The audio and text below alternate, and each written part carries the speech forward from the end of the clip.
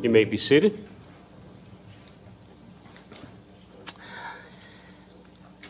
As we go to the Lord in prayer, all authority and power has been given to him in heaven and in earth. That's who we go before. Let's pray.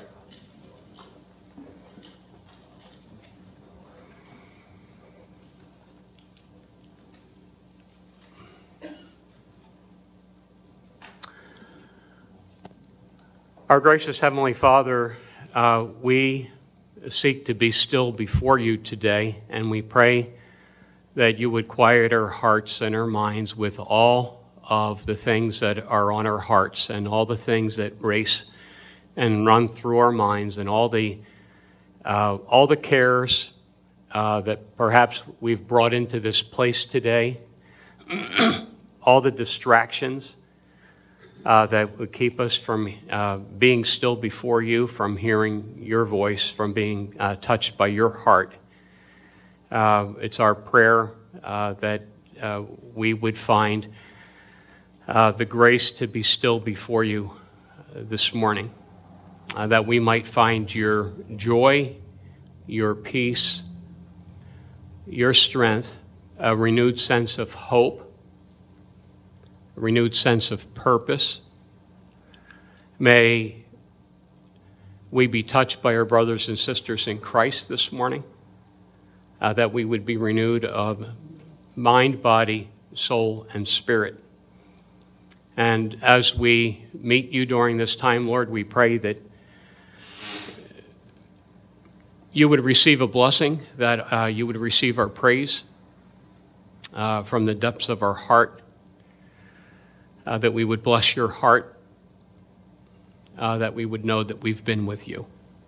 So receive our worship, as feeble as it may be,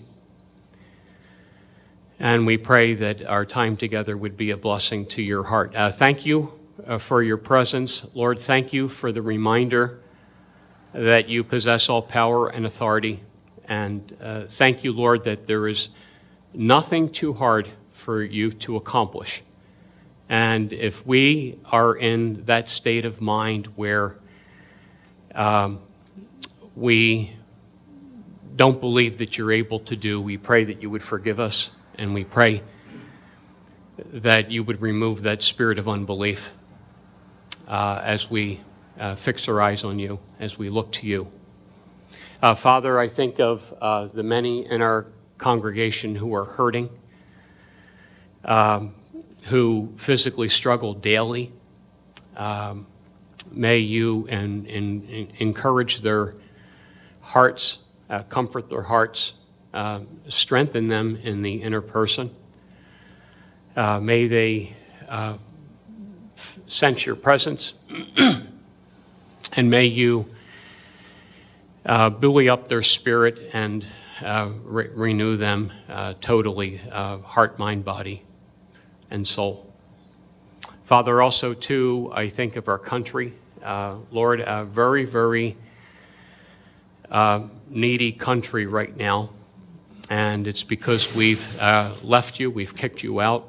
We pray, Father, that you would forgive us for the sins of our country, and we ask and pray that you would move in a way throughout this country, throughout our communities, throughout each state, that you would allow your churches that preach the gospel to be a catalyst for a spiritual revival and renewal. We pray that you would send your Holy Spirit, Lord, to sweep across this country, and that we would return to you. We, again, Lord, know that nothing is impossible with God, and we ask and pray that you would be pleased to move in that way. We pray that a revival would be rekindled in each heart here, in my heart, Lord, in each heart here, and in your people through your churches and throughout this country. that we might be blessed to see you move in this way.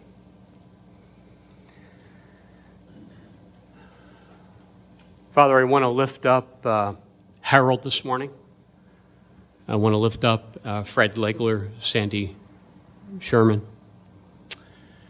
Edith Pervetti, Mike and Carol Shirtliff. Bless their hearts and give them your peace that passes all understanding. Again, we thank you for this time. We want to give you the praise, the honor, and the glory, and we pray in Jesus' name. Amen.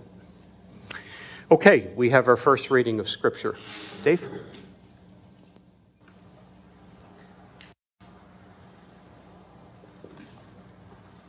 This morning's first Scripture reading from the Old Testament, from the beginning, from the book of Genesis.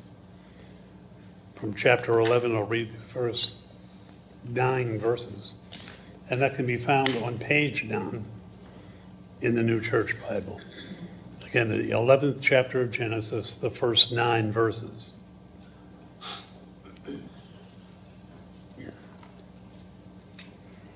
Now the whole earth used the same language and the same words. It came about as they journeyed east that they found a plain in the land of Shinar and settled there. They said to one another, "Come, let us make bricks and burn them thoroughly." And they used bricks for stone, and they used tar for mortar. They said, "Come, let us build ourselves a city and a tower whose top will reach into heaven, and let us make for ourselves a name. Otherwise, we will be scattered abroad over the face of the whole earth." The Lord came down to see the city and the tower which the sons of men had built. The Lord said, "Behold, they are one people, and they all have the same language. And this is what they began to do, and now nothing which they purpose to do will be impossible for them. Come, let us go down in there and confuse their language so that they will not understand one another's speech." So the Lord scattered them abroad from there over the face of the whole earth, and they stopped building the city. Therefore, its name was called Babel, because there the Lord confused the language of the whole earth, and from there the Lord scattered them abroad over the face of the whole earth.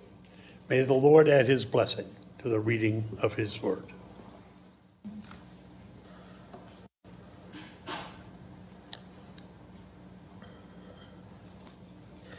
Our second reading this morning is from the New Testament, the book of Acts, the second chapter, verses 1 through 13, and it's found on page 979 of the Bible. When the day of Pentecost had come, and they were all together in one place, and suddenly there came from heaven a noise like a violent rushing wind, and it filled the whole house where they were sitting. And there appeared to them tongues as of fire, distributing themselves, and they rested on each one of them. And they were all filled with the Holy Spirit, and began to speak with other tongues, as the Spirit was giving them utterance. Now there were Jews living in Jerusalem, devout men from every nation under heaven. And when this sound occurred, the crowd came together, and were bewildered, because each one of them was hearing them speak in his own language.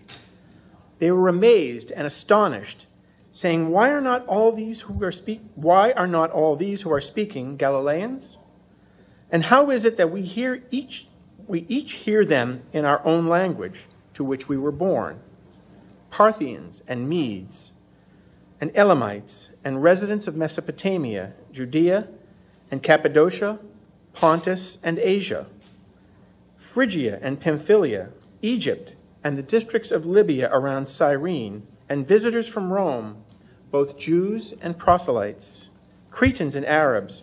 We hear them in our own tongues, speaking of the mighty deeds of God. And they all continued in amazement and great perplexity, saying to one another, What does this mean? But others were mocking and saying, "They are full of sweet wine." This is the word of our Lord.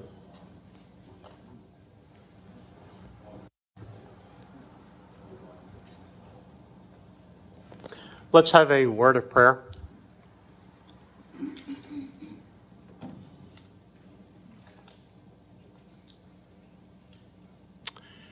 Our gracious Heavenly Father, we pray that your Holy Spirit would be our teacher and our guide this morning. I pray, Heavenly Father, that I would get out of the way and that your Spirit would be our teacher this morning.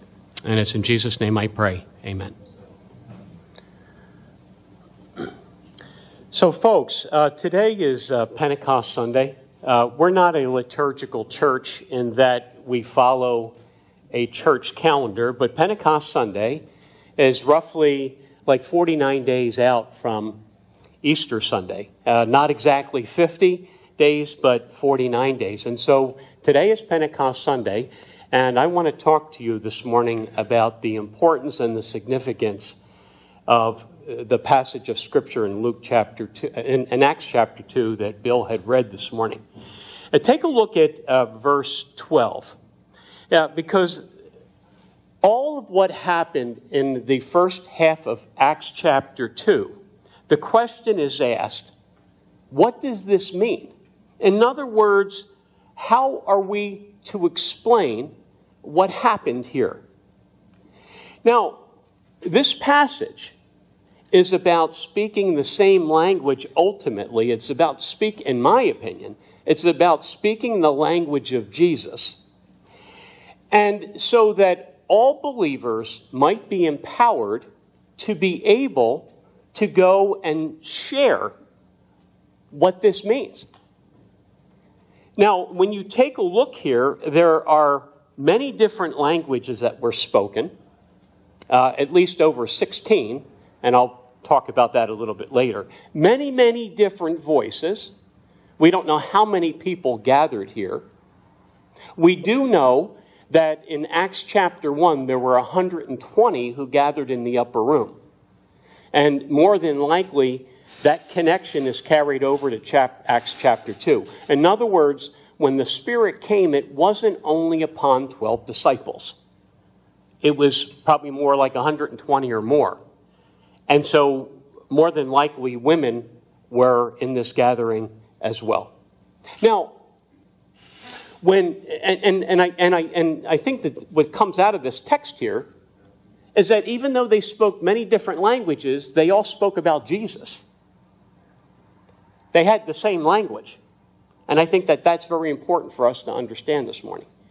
Now, when we come over to Pentecost, the spiritual parallel goes back to the Old Testament, as many of you may know. It was called the Feast of First Fruits, the Festival of Weeks, and that's because it was Pentecost, 50 days out. So if you're a Messianic Jew, you're probably you're celebrating it exactly 50 days out, you see. If you're following the Old Testament, you're following it 50 days out from Passover. The Christian church, we designate the seventh Sunday from Easter to celebrate Pentecost Sunday. Now, this is a spring harvest. This is not to be confused with the fall harvest, which is the Feast of Booths. And what's significant here is this. Passover, the Pentecost, the Festival of First Fruits, and the Feast of Booths were three events that the males in all of Israel had to show up to the temple for. So this is a very hustling and bustling time. And what comes out of this here is this, is that when the gospel was preached, it was fruit-bearing to God Almighty. When God poured out His Spirit, it was fruit-bearing unto Him. Fruits.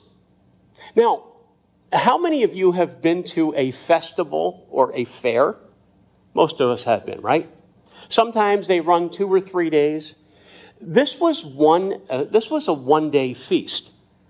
And after it kind of struck me here, but after the miraculous event, like the mighty rushing wind and the tongues of fire, and we'll talk about that in a little bit, notice that it came with a great accusation. In in verse 13, it says, they're full of sweet wine. That was the way some people would explain away the miraculous. If you go down to Acts chapter 2, verse 15, the scripture tells us it was the third hour. It was 9 a.m. in the morning. Now, I have to tell you, in my BC years before Christ, I saw people drinking at 9 a.m. in the morning. Hate to say it, at one time or maybe more, I was one of them. But this situation here it's not late at night. It's at a festival, and that's what they conclude. Now, was there probably some wine a little bit later in the evening? Perhaps. But it's kind of a strange accusation and charge, because at least in my circles and in your circles and in most circles, we don't find people drinking at 9 a.m. in the morning. Thank God for that, right? And yet, it's not necessarily an unusual charge, because people who have problems with drinking, they'll drink 24/7. Doesn't matter when they drink. It could be 9 a.m., 10 a.m., or 12 a.m. Doesn't really matter. It's a feast. Now, what makes the charge, again, ironic, is that we're just not talking about a group of guys hanging out and, chugging. We're talking about a lot of people, at least 120. That's a lot of people. And so I guess their only explanation for what had happened was that people were slurring their words, because they heard foreign speech. That's what they heard. They've heard a foreign language. And as I look at the text here, what this says to me is that there are always people who are going to be dismissive of the miraculous, of what the Spirit of God does. It's all throughout Scripture. You see it, you've seen it in your own life. I had a seminary professor. He spent 33 years in Argentina as a missionary. Do you know what he said? They came to pray over somebody, and they asked that somebody, they asked one person in their group, as they were ready to pray over that somebody, to leave because they had a spirit of unbelief. Now, I don't know if the person got healed who they prayed over. But, this spirit of unbelief, the being dismissive of God's ability to do, it's unfortunately more common than we think. The other thing that I want to point out about this text here is the topic of tongues. Now, this is not, if you read the text, the account is about a known foreign language. It's not about any ecstatic utterance or what some others would say are the tongues of angels, all right? Tongues were assigned to the unbelieving so that people would come to believe. And so when God pours out His Spirit and they start speaking many, many different foreign languages, people are saying like, hey, these people, how do they know my language? They speak it perfectly. So this is about a known foreign language, not an ecstatic utterance. And if you take a look at verse 7, it confirms this. The Galileans were not speaking like Galileans. They were speaking like the Parthians and the Elamites, and later in verse, the Medes, residents from Mesopotamia, etc., etc. That's what was happening. And if you go down to verse 11 in the text as well, they say, we hear them in our tongues, or our own tongues. So it was a known foreign language. I'm not going to get into the other part of the ecstatic because, very controversial. Let me just say this. I believe that God, the gift of tongues is still operational today. I haven't experienced it. I don't have it. But I don't be dismissive of it because I've known many believers who have that gift. That being said, the passage is not about tongues so much as it is about the outpouring of God's Spirit. He uses tongues. And these tongues were to speak volumes to an unbelieving crowd. The other thing I want to talk about too is, if you notice in the bulletin, I had Dave read Genesis 11 and Bill read Acts chapter 2. And I want to talk about those two because those chapters are kind of like spiritual opposites, but I think it brings great revelation and light to the scripture here. When you read Genesis 11, it's a chapter of chaos and division and confusion and rebellion. God told the people on the earth at the time, be fruitful, multiply. But they decide to be rebellious and not do that, and then they decide to build a tower to Babel. Not so much a tower, but a place of false worship associated with Nimrod. The antithesis of Genesis 11 is often seen as Acts chapter 2, where God pours out a spirit, not because of, we have in Genesis 11 rebellion, but in Acts 2, because of the obedience of one man, Jesus Christ, God pours out a spirit. And God is showing us now that Jesus is the great unifier between God and man. He's bringing it all back together. Romans 1:3, concerning his Son, who was born a descendant of David according to the flesh, who was declared the Son of God with power by the resurrection from the dead, according to the Spirit of holiness, Jesus Christ our Lord. So the Spirit is being poured out to affirm the resurrection of Christ and the promised Spirit for the age to come. And so it is the Spirit of Christ, the Spirit of holiness, who was poured out at Pentecost. Now, if you take a look at Acts 2, you don't see a reference to Genesis 11, but the parallels are really, really striking. And if you take a look at the Bible as a movement of the whole here, right? In Genesis 11, what we have is God scattering the nations because they reject his word. And then when you come over to Acts chapter 2, you have God gathering the nations, so to speak, to receive his word. And those are huge contrasts, huge contrasts.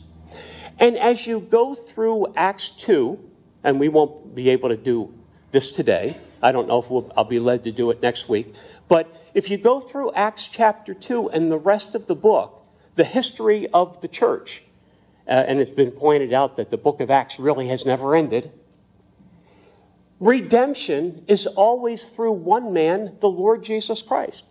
And in Acts 4, we're told that there is no other name under heaven and that there's salvation in no one else.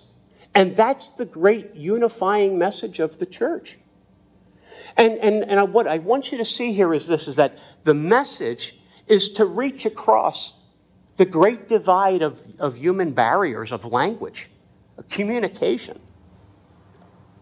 You know, today, you get nations and diplomats and they come together and they try to speak, and it usually leads to more war. But yet God has this great unifying message of peace with God through Jesus Christ. And it's intended to reach many tribes and many people groups. And the other thing that I see here is this. It's a message of clarity. There's a spiritual oneness that comes through the unity of the Spirit. They're of one mind. We read later in the book of Acts, they're of one mind, of one accord. And even though they speak different languages, they have the same message. I have a friend who, back in 2018, out of nowhere, a pastor from France contacts this guy. And he says, would you come over and share the gospel with us? Now, my friend did not know this French pastor from Adam, never heard of him before. But somehow they got tapes and they interpreted those tapes. And so they reached out to Ed and they said, come on over to France. and he was advised not to go because of health concerns. He was going by himself. And he says he gets off the airplane in Paris. He doesn't speak any French. He doesn't know where he's at. He doesn't know and he's waiting for somebody to come up and say to him, "Hi, I'm so-and-so. I'm your interpreter. I'm going to take you where to go." And so the long and short of it is, he goes to this place. He stays with people he never, ever, ever met before.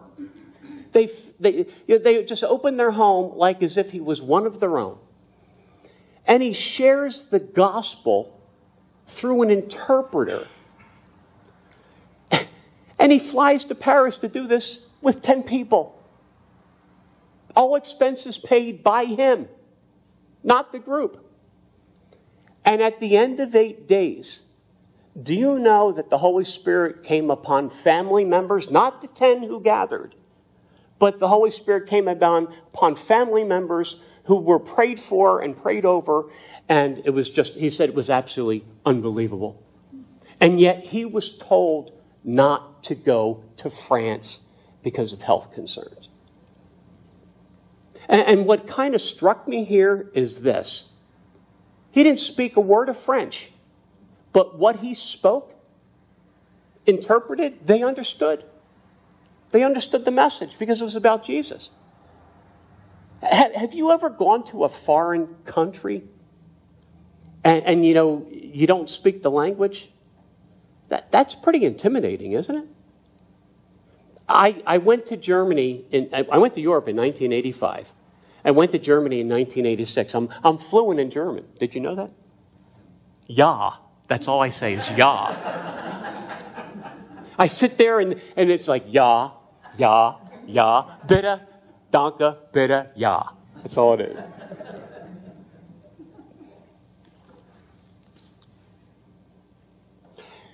My point is this. You and I could go to Europe, be with other brothers and sisters in Christ, and even though we don't speak the same language, we do, because we're of one accord. That's what comes out of the book of Acts. And it's a beautiful, beautiful message. The other thing here is there's kind of a theological way to look at this, and I want to kind of touch on it because it's theological. But again, this is the fulfillment of the promise of Christ to send the Holy Spirit. If you go back into Luke chapter 3, John the Baptist says, "I baptize with water, but the one who comes after me will baptize with the Holy Spirit and fire." And that is the fulfillment of Acts 2 here. Jesus confirmed also in Mark 16, verse 17, that when that would happen, new tongues or other tongues would be spoken. All right? New tongues in Mark 16, other tongues, Acts 2, verse 4. Same thing. The point is that tongues would happen. Now, the other thing is, as you probably know, if you've been in a Bible study before, oftentimes people will say, well, this is the birthday of the church, the outpouring of the Spirit of God. What is the church? It's important to ask this question. The church is, according to Ephesians 2, the Apostle Paul, the church is Jew and Gentile under one roof. So in the Old Testament, you have the nation Israel. In the New Testament, you have the church, Jew and Gentile under one roof. And this was a time that was ordained by God at some point to happen. You don't find the church in the Old Testament. You don't find an outpouring and an indwelling of the Holy Spirit like in the Old Testament like we do in Acts 2. And we're going to talk about this because it actually comes upon all of the disciples. If you go back into the Old Testament, the Holy Spirit came upon the kings, the prophets, various people to carry out various tasks. But the difference here is the Holy Spirit came upon all the people. Now, the reason why I bring up the theological aspect is because I want you to understand this. What happened here in Acts 2 is an end-time event. I've said this before, but a lot of times, people will come up and they'll say to you, are we living in the end times? You've had the question, right? Are we living in the end times? The way you want to understand that what happened in Acts 2 is this was an end-time event. When Peter gives his message in the second half of Acts 2, he quotes from the book of Joel about God pouring out his Spirit in the last days. And so the way we understand this, and this is important, the cross, the resurrection, and the outpouring of God's Spirit are all end-time events that happened 2,000 years ago. So if somebody says to you, are we living in the last days? Yeah, we are. Maybe the last days based on the craziness that we see. God only knows. But I point that out because there's a huge nugget of truth that comes out of this that I think we readily miss. Where were the disciples when this happened?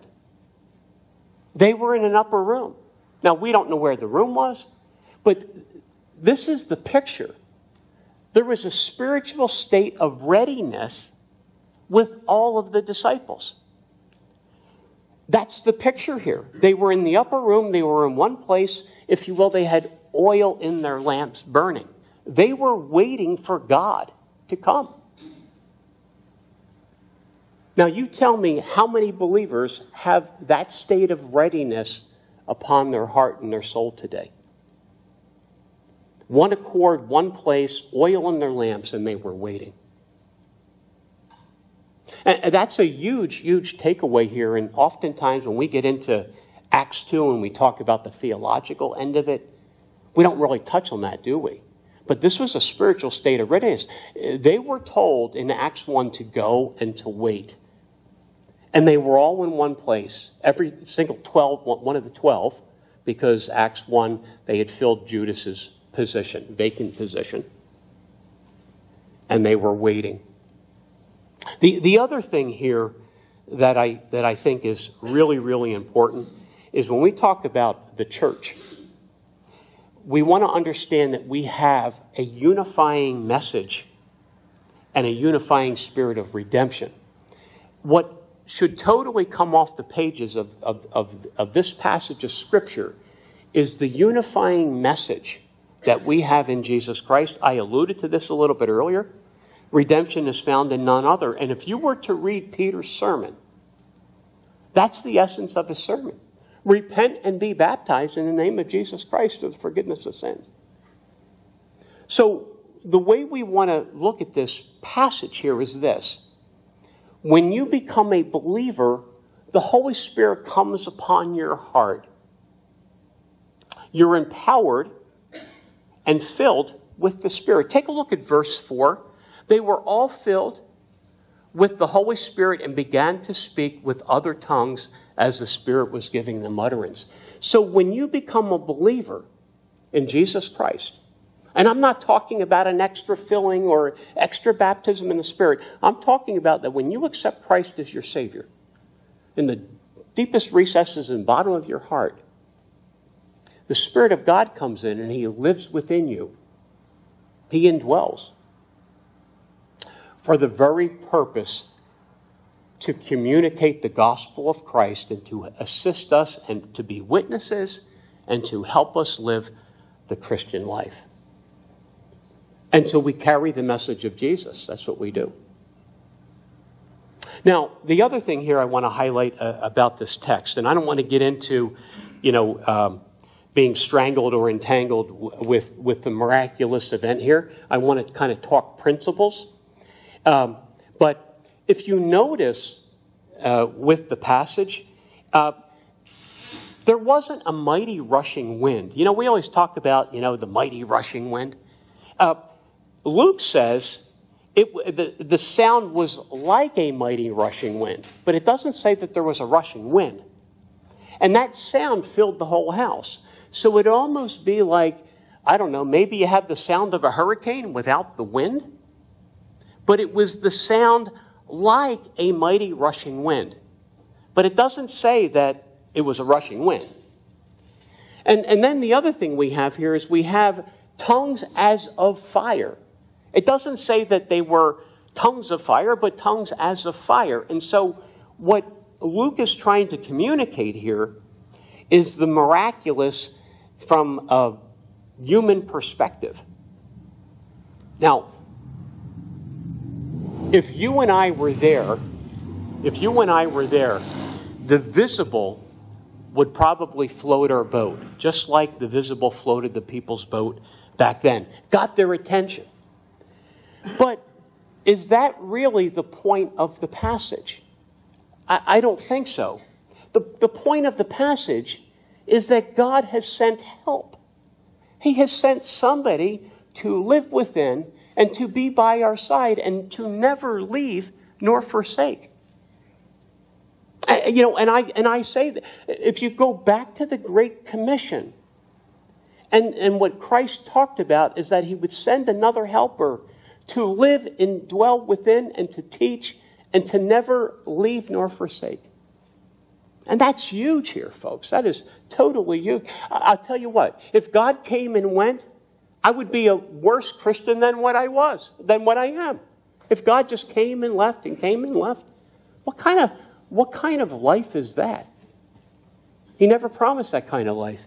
Lo, I am with you always to the end of the age. So it's about God giving himself to assist us in getting the message out. And you and I are able to do that based on our faith and belief in Jesus Christ because we've received his Spirit. Let me ask you, where would you and I be this morning if we did not have the ministry of the Spirit of God in the church, in our hearts, in this place? Tell me, where would we be? Where would we be if we didn't have his indwelling and his teaching? We'd have more heresy than you could shake a stick at. So, as I look at the text here, what I think is at the heart of the visible sign of tongues and fire is this. It's a sign of unity. The picture here is that when God came down and poured his Spirit out, that there was this huge flame and pieces just broke off and came upon everyone. That's the sense of, that's the picture here. And the picture is God's presence, God's purity, and that always goes with the message of the church. Take a look at verse 3. The scripture says, there appeared to them tongues as of fire, distributing themselves, and they rested on each one of them. And this is the effect. Many different people, one message. Many different abilities, one message. But each has been given the ability to speak on behalf of Jesus Christ. You know, in our day and age, you know what we do? We oftentimes limit everything to the pastor, don't we? That's what we do. If you take a look at verse 3, each was given the Holy Spirit. The Holy Spirit rested upon each. All received them. If you go over to 1 Corinthians 12, and you know this, most of you know the scriptures, right? We're his members. We're of one body. We have unity. This is simply a tremendous message of unity and oneness in the body. I love what a theologian wrote, a Lutheran theologian. He said, quote, "The Spirit fills every single believer in the church, uses everyone in his mighty and blessed work. Pentecost raises all to the same level." And that's so true. I'm not any better than you, and you're not any better than anyone else. As members of the body, we have a function. We're gifted. We're all on the same level. What does Paul say? Galatians 3:28, we're all one in Christ. That's what comes out of Pentecost and the work of Jesus Christ. No spiritual caste system. You know, you go to the Far Eastern religions. You know, you go to the religions of India and they have a caste system. You go to other religions, you know, other perhaps denominations, you have a caste system. You know, clergy over laity. That's not what the Scripture teaches. And as I look at this text here, we all speak the same language. We're all one in Christ. Same Spirit, same message. Someone wrote, and this is so true, When the heart is filled with God, the mouth utters, the tongue confesses, prayers go up, one testifies and speaks of the glories of Christ. Is that your personal experience? It's mine. It should be yours. Let me say, when the heart is filled with God, the mouth utters, the tongue confesses, prayers go up, one testifies and speaks of the glories of Christ. And I think that that's exactly what happened here. You know, when I was preparing the message, I felt like the Holy Spirit took... I'm going to read a text for you. Revelation chapter 7, verse 9 and 10. Because when the heart is filled, what happened in Acts 2 also happens in Revelation 7, verses 9 and 10. John writes, "After these things I looked, and behold, a great multitude which no one could count, from every nation and all the tribes of the peoples and tongues, standing before the throne and before the Lamb, clothed in white robes, and palm branches were in their hands." Listen. "And they cried out with one voice," one voice, saying, "Salvation to our God who sits on the throne and to the Lamb." And I don't care if you're in heaven or you're on earth. It's one voice, isn't it? That's what it is. This chapter here has been called the Resurrection of Unity chapter and the Symphony of Confession chapter. Why is that? Because the Holy Spirit is central to the Christian church and the message of the Lordship of Christ. If you don't have that, if you have a group that gathers and does not promote the Lordship of Christ, you do not have a Christian church, because they don't have the same spirit. And if you come to Acts chapter 2, this is a witness-bearing event. And if you skip down to verse 11, I want you to notice that the unbelievers said, "We hear them in our own tongues speaking of the mighty deeds of God." And it's none other than the mighty deeds of God in the person of Jesus Christ. Now, I mention all that, and this is, and got it kind of into the theological. This is very, very important, because we're living in a day and age where many people call themselves Christian. But listen, they're not necessarily followers of Christ. That's huge. They call themselves Christians, but they're not followers of Christ. Now, I say that because I'm not sitting in judgment. I sit in judgment of no person. God knows my heart. God knows your heart. God knows the hearts of everyone. I don't sit in judgment of people. But what the Scripture does say is this. Romans 8:9, "But if anyone does not have the Spirit of Christ, he does not belong to him." That's huge. So people can call themselves Christians, but they may not be followers of Christ. So what is the simple litmus test? I once knew a minister who raised the question, do they speak like a Galilean? That's a great question. Do they speak like a Galilean? Take a look at verse 6. Because these devout Jews, they were of the diaspora. They were scattered. But what they did was scattered in all different lands. But these were the people that came back and retired in the city of Jerusalem. That's where they retired. And they spoke foreign languages because they lived in foreign lands for years.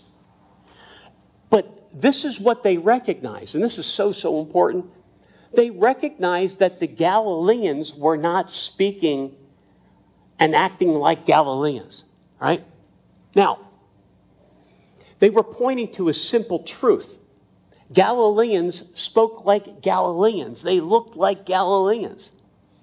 Remember when Peter was around the campfire when Jesus was being scourged? And He's around the campfire, he's warming himself, and various servant girls came up and said, "You're one of them." No. Well, anyway, some of the bystanders turned around. This is what they said. Matthew 26, verse 73 says, "And a little later, the bystanders came up and said to Peter, 'Surely you too are one of them, for the way in which you talk gives you away.'" Now, do you speak like a Galilean? Do you speak like Jesus Christ? The people that you listen to on the news, or politicians, or leaders, pastors, teachers, do they speak like Jesus Christ? Do they speak like a Galilean? And now, obviously, I'm spiritualizing the text here, but the principle is this. When you spoke like a Galilean, if people spoke like a Galilean, it was recognized. And if you speak like a Christian, it should be recognized. Literally, the scripture says, it makes you evident. If you have the Spirit of Christ in your life and in your heart, you have the ability, you should be speaking like Jesus, like a Galilean. Now, the Galileans spoke a foreign language, and obviously I'm using this as a spiritual principle. They spoke like a Galilean. They spoke the language of Jesus. Peter was accused. He was guilty of it. Amen. I'm guilty of it. I hope you're guilty of speaking like Jesus. And I think that one of the great truths that comes out of this passage is this.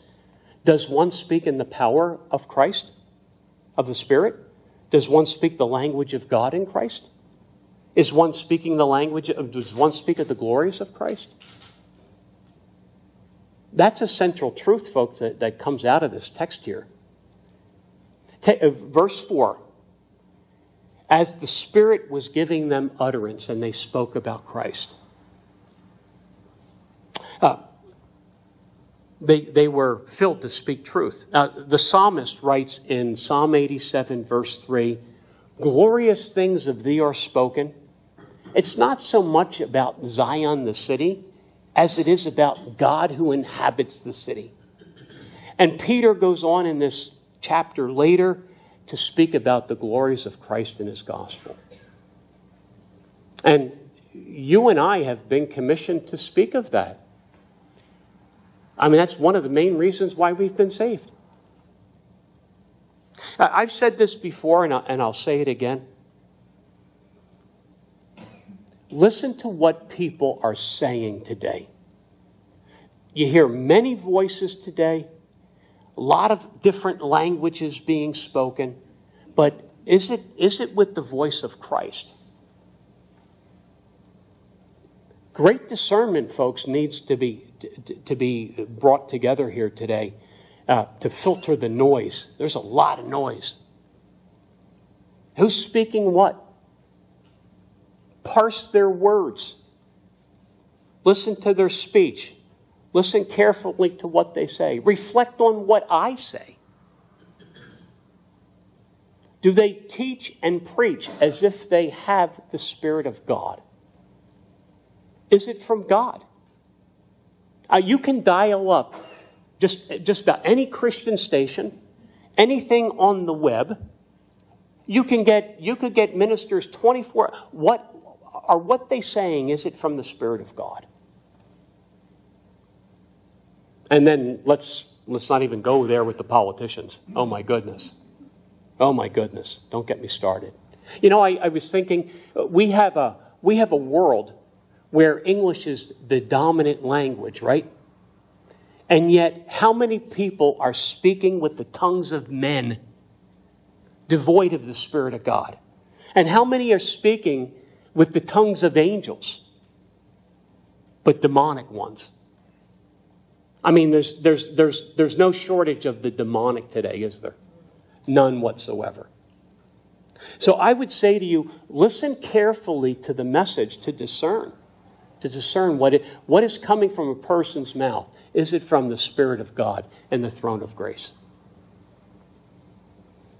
Because as it comes off the pages of Acts 2 here, God's church, God's people, God's ministers have a unifying message of the gospel of Jesus Christ and his lordship. Anything else short of that, my Spanish, no bueno, not good.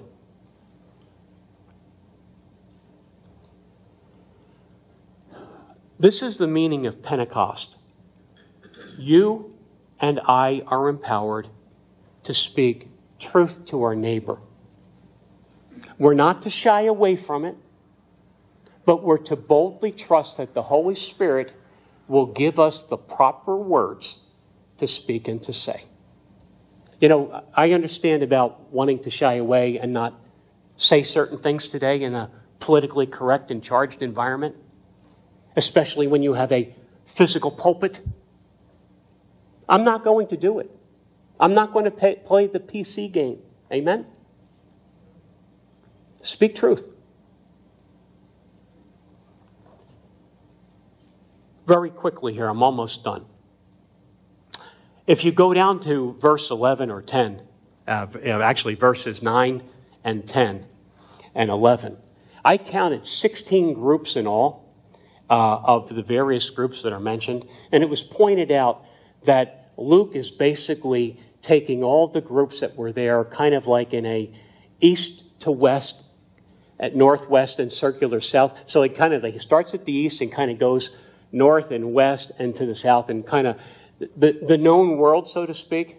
A little bit of hyperbole, but the point is he's bringing in a lot of people groups, and to the point where none were left out, so to speak, because each group says we each heard in our own language, and I think that is a beautiful picture of how God and the church is to take the message to all the nations. And we're told, are we not, that the gospel will be preached in every nation, and then the end will come. It will even be preached in Sri Lanka. Like right now, 99% Muslim. You can't even get in there, but it will be preached there. One final thought. Some were blessed to hear the message that day, and others mocked. And this is the contrast in the reality. When you share the gospel of Christ with somebody and they mock you, know this: they don't understand the language. They don't speak the language. As the scripture says in 1 Corinthians 2, verse 14, a natural man does not accept the things of the Spirit of God, for they are foolishness to him, and he cannot understand them because they are spiritually appraised. And so what Luke is pointing out here, or what I want to point out through the text here that Luke writes, they have a different spirit, they have a different tongue, a different language, and a different character. And when the gospel goes forth, expect this kind of reaction. The reality is, it's a sad reality, you're going to encounter people that are just going to be totally dismissive of what you have to say and what God has done in your life, in your heart. But that's okay, because it's God who gives ears to hear. We just obey the message and we go, right? That's what we do. So in summing this up, the church has one unified message, one Spirit, one Lord, one Savior. We speak the same message. That's so precious. And I hope and pray that you can take this in a way and work it where you understand that God has graced you and gifted you and empowered you to send you to go. And you don't have to go to a foreign country like my friend in 2018. Just go to your neighbor. Go to your relatives. Go to your work, the people you work with. But God has empowered the church to do that, and I think that oftentimes we feel weak and incapable of doing that, and when we do, that's a good thing, because then God will rise up. He'll take care of it. He always does. I wasn't even sure what I was going to say here this morning, but He takes care of it. Let's pray.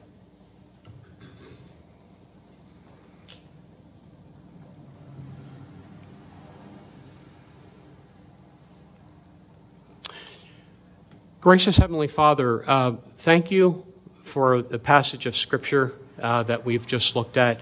Thank you for the outpouring of your Spirit. Thank you that He indwells to assist us to live the Christian life, to speak truth to our neighbor, and to be empowered to share the gospel.